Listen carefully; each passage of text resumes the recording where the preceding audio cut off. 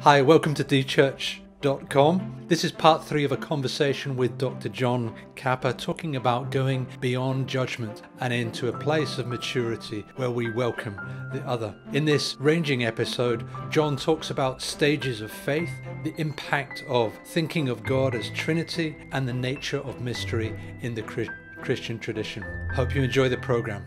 Thanks for listening. My name is Jools. Welcome.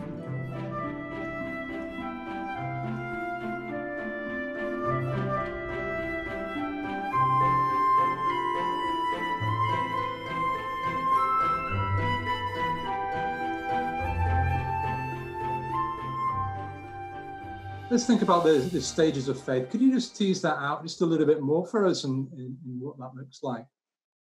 Yeah, there's a couple of ways that Fowler's work, which comes from the 70s, has been thought through and reappropriated. He talked about a number of stages which don't necessarily develop on top of the other and are not necessarily mutually exclusive. I think people often think of these things as tight compartments or a tight journey, but that's not, I think, how these descriptions work. Nonetheless, they often do align with ages of faith as well, and have been used in the areas of child development of faith. So, for instance, I'll give you his names and then briefly unpack them. The intuitive projective, which means not a great deal to anyone, I think, but this is the sense where fantasy and reality get mixed up. This is the one where we see in an Asian country somewhere, Santa Claus on a cross, as a Christmas decoration, because there's not a clear way of separating the mythological and the factual, historical, or the matters of faith and the matters of culture. And who's surprised with that? That's the Sunday school faith, if you like. But he says that especially as children get older, so we're looking at children and their stages of faith, I want to note the challenge for us as adults is to take the demeanor of a child, which Jesus says, when it comes to our position with faith. But this is the sense when there's a bit more logical understanding and there's the ability to separate something from the mythical and the literal. So stage 2 he would call the mythic literal. Then thirdly, what he calls the synthetic conventional, which is where you start being shaped by convention, where you start to grow, shaped by the social circle. This is where the community is really significant.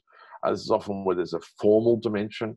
Certainly in my growing up, this was Sunday school, youth fellowship, and that sort of formal training within a belief system. So still assuming in some ways that everybody's Christian, or that Christianity is the only center out of which we work. Nothing wrong with that. It's the place we're in. You've got to explore your own faith before you can understand others, it seems to me. My parallel, by the way, Julian, is you can't learn to play jazz without learning to play your chords and your scales. It's only after you've got the fundamentals you can then look and innovate and develop. And I think there's an element of this human progression in the way Fowler sees the stages of faith. His fourth stage he calls the individuative reflective. And this is the stage which is often seen in young adulthood, so beyond adolescence, which is still a bit exploratory, but which is starting to shape people's own faith. And they go, well, maybe everybody thinks and feels that, but I'm not entirely sure that works. I think I need to stretch out and take on something a bit different. And this is where really tight communities will describe people who embrace this and talk about it publicly as backsliders, because they're slipping back from the certainties that everybody else is either clinging to or protecting or simply mouthing, let's say. But that's problematic, and it can be quite a challenge to the social group. And young adults are quite challenging to more mature, as it were, groups. But nonetheless, those who hold faith in that space are often well equipped to continue moving on. Think about it in that many people stay in that synthetic, conventional kind of space. This is what we've been given. This is the faith. This is what we accept. Don't question it too much. And what prompted the Beyond Judgment group was many who were saying, that just doesn't seem to work for us. That seems to be what we see or feel projected as the norm. We don't think that is the norm. So those two move to what Fowler calls stage 5, and then not everybody needs to. There's no, when you get to the gates of heaven, if that gates of heaven are a real place, but let's use it as a metaphor, no one's going to say, oh, you only made it to stage 4. Oh dear, sorry, have another go. No. This is merely descriptive. So 5, what he calls conjunctive faith. And he says it's rare for people to get to this point before midlife. This is where people realize the limits of logic and start to accept that life is more comprised of paradoxes than of certainties. And they start to live with that sense of the mysterious. Mysterious not in the spooky sense, but mystery in the sense of complexity, richness, wonder, and in an odd way, a return to a childlikeness here. Not childishness, but childlikeness, that willingness to discover the remarkable and the wonderful, and to see more symbolism in sacred stories. I think that's really powerful rather than a mere literalism in the text. So parables become richer sources of deeper truth.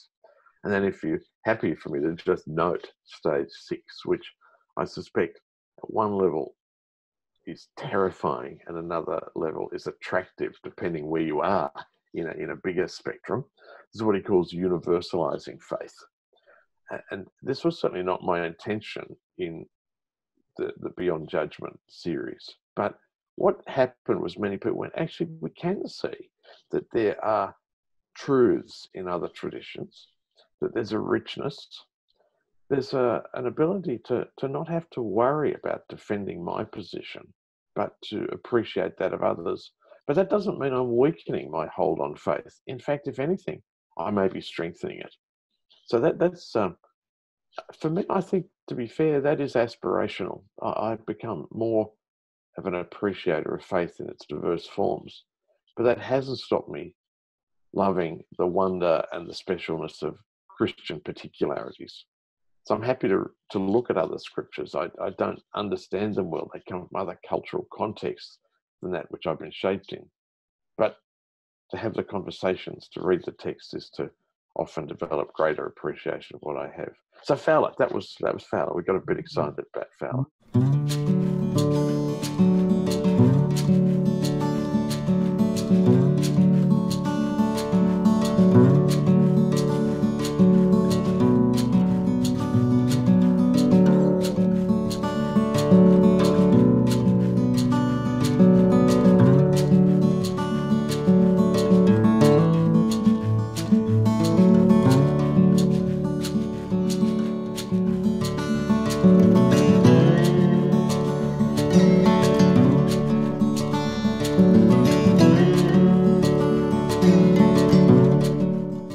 It's an interesting perspective, isn't it? Particularly when you're starting to deal with, in your own case, a traditional church structure like the Anglican Church, which has their repeated liturgies of things that have been established as if not quite set in stone, almost set in stone, like the Apostles' Creed or the Nicene Creed or various other aspects that are implicit in other denominational liturgies, whether those liturgies are written or not. Indeed, yes.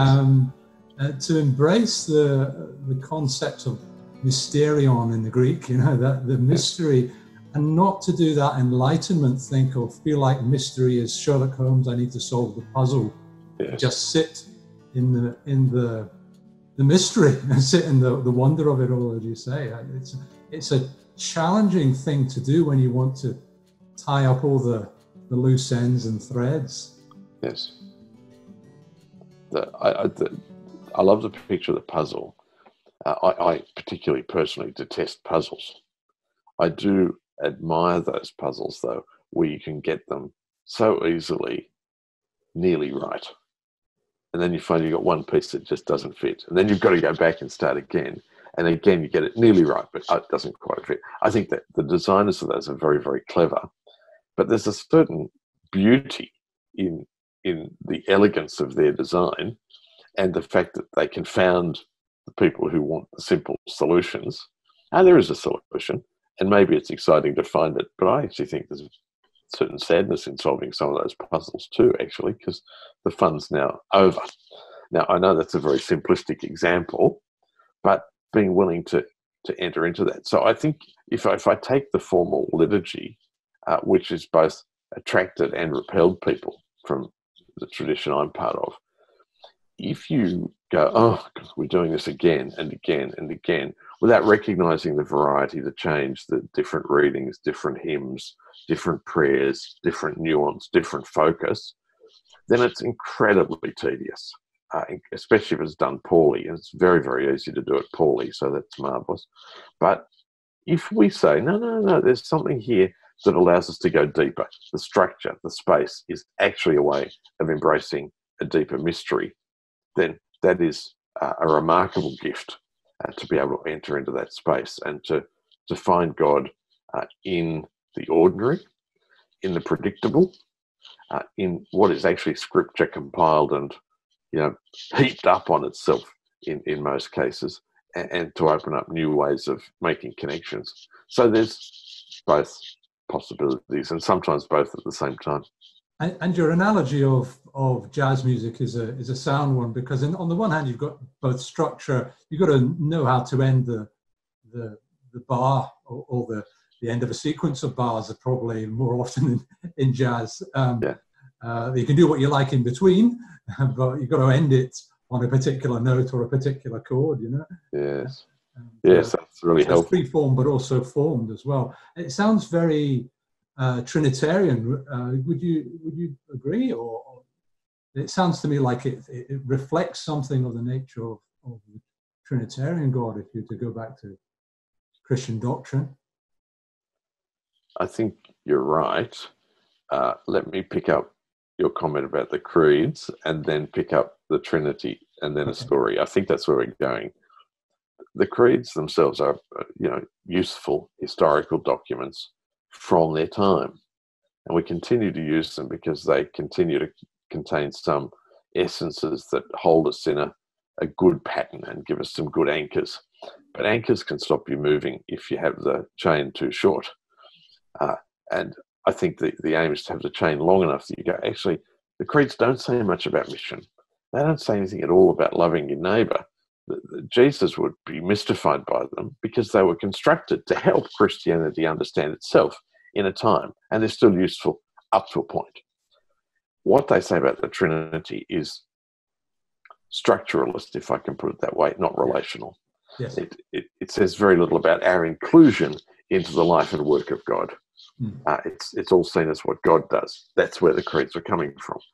Now, ultimately, to be Trinitarian is then to be included into that dynamic movement of the three persons of the Trinity, and to ask what it means to worship a God who is a God of love and who's drawn us into a certain freedom. And that's, I think, one of the marvelous things about the Trinity. Here is God who is fully free, who draws us into life, and we find a remarkable freedom by giving up our own autonomy and by accepting certain constraints. So I think that's pretty exciting. And I promise you a tiny story. I cannot get over how many students who have endured studying the Trinity with me who've come back to me years later saying, oh, I'm now worshipping in an Anglican church. And I go, was I not a sufficient object lesson? What did I fail to do? Have a joke, I say, no, John, part of the reason is you guys understand and live the Trinity. And my comment would be, no, I don't think that you can paint us all with that brush, because I know there are places where that's not entirely true. We are so obsessed with Jesus or the Spirit or the Father that the other two become like the hydrogen atoms on the oxygen atom in a water molecule, if I can use that metaphor. We've got one big one, two little ones, right? No. The three. It's different. But there is something about the liturgy that is deeply Trinitarian, and it's not just the recitation of worshipping God, the Father, through the Son, by the Spirit, which is said so regularly. But there is a deepness to it. But we've got to embrace it. We've got to see it. We've got to live it. And I think it's the living it that's a constant challenge. Yes, indeed. I'm very struck by the the example of Jesus, who didn't say very often, I don't think he ever said it, this is the truth, but he did say, I am the truth. And Yes. if you try and pin down anyone to be self-defining in that way as truth, that's not a very good way to put it, but it's kind of a more living thing. It's not a sentence, it's a person. You cannot define me by one phrase or piece of logic, because I'm both Julian, but I'm also a living being that changes from day to day and has flexibility, and so there's a fundamental difference that I find I'm bumping across against in terms of worldview, enlightenment worldview, which wants to define Jesus in certain ways and lock him down, which is harder to do than people realize. I think you're absolutely onto something there. I mean, when Jesus talks about the truth, I mean, he's truly, truly, I say to you, amen, amen. Right? So that the word we use to end our prayers to say truly and in faith, he uses to start his proclamations. It's quite stunning, really. And so the one, most of his truly, truly, I say to you, or I am, they are single images, the bread of life, etc. But when he calls himself the truth, he is the way, the truth, and the life. And so I think that the issue with Jesus is he's not trying to say the truth. He's trying to say things truthfully. And so truth becomes an attribute of what he says rather than some absolute essence of what he says. Though I don't doubt that what he says is absolutely true. It's the way he says that. I mean, Mark is truly my friend. What does that mean? Does it mean I have a friend called Mark? Well, yes, I do. But is he a true friend? That's what matters. Yes. And so if we think of truth relationally, and if we think of it dynamically, and if we think of it in that sense adjectively, rather than in some substantive sense that it's an essence, it's something that has to be defended, I think humanly that does help us. So how do we go from that space of, because we are made in the image of God and meant to reflect the nature of God, how do we go from that space into this space of inclusion, of welcome of others, and beyond judgment? And where did you take the course on from that first session into some of those discipling kind of traits? One of the things that I find challenging in the image of God language, Jules, is that we've got many people who want to appropriate it to themselves as individuals, and certainly its origin in Genesis seems to be that God creates them, male and female. He created them in the image of God. He created, it's always inclusive. And so it seems to me that there's something more to the image of God than just me. Now, I am an image bearer, yes, but more importantly, we together are image bearers. So as community, as church, whether gathered or distributed, we carry the image of God in our humanness, but in our recreated humanness as well, in our redeemed nature. So I want to move from that to say part of the nature of inclusion is to recognize the image of God in others and to recognize that we will be a better reflector of the image of God if we recognize that and if we can embrace that in some way, and potentially so will they be better reflectors of the image of God. So our mission is often to help people become who they are, not to become something different. As Bart put it, the mission of the church is to go out and find where God is working. We don't take God to the world. God's already in the world. But to find where God is at work and to cooperate in the lives of individuals and communities is the essence of mission, it seems to me.